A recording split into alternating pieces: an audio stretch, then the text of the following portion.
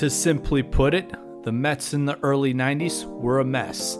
And although I knew the Mets were disastrous, especially what was going on outside the diamond, there was one item on the field that had my attention and really changed my view about a stat, as Anthony Young was going to set the MLB record for most consecutive losses by a pitcher, a record he didn't deserve.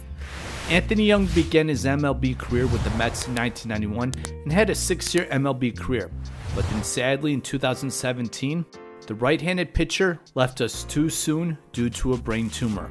Apparently Young was a tremendous person and teammate, someone people liked to be around, and had a great sense of humor in which he needed during the 92 and 93 seasons. That's because during this period, Anthony Young set a major league record that still stands today of losing 27 straight decisions. But because of Anthony Young and then Roger Pavlik's 1996 All-Star season, I understood that a pitcher's win-loss record can perhaps be somewhat misleading. So I want to talk about Young in the 93 season because of all the strangeness and all these losing decisions that kept building up as it became news while watching games and listening to the announcers reading scores and stat lines. I remember Harry Carey would talk a lot about Young's ongoing streak during Cubs games. However, from what I saw on the mound and from his stats, it seemed to me that Anthony Young really wasn't pitching that poorly and was a decent pitcher. It was just strangeness and horrible luck. As a kid, I saw having an ERA under 3 as being the benchmark of being a top pitcher, and then being around 3.5, that's being a pretty good pitcher, better than average in the National League. As I remember Anthony Young having an ERA around that mid-3 mark at times during the 93 season.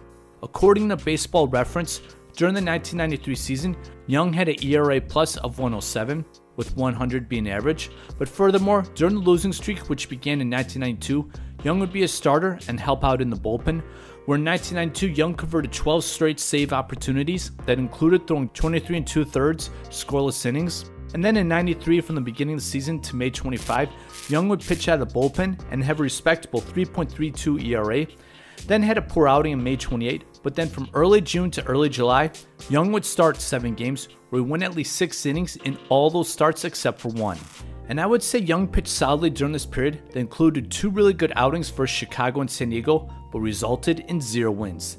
Then was back to the bullpen, and then finally June 28, Young snapped his streak of losing 27 straight decisions, in a very odd way giving up an unearned run due to poor bunt defense execution 9th, but then down by a run in the bottom of the 9th, the Mets scored 2 runs, and thus Anthony Young finally got a W. Anthony Young would then pitch for the Cubs the next 2 seasons, and according to his ERA plus statistic, he was a better than average pitcher.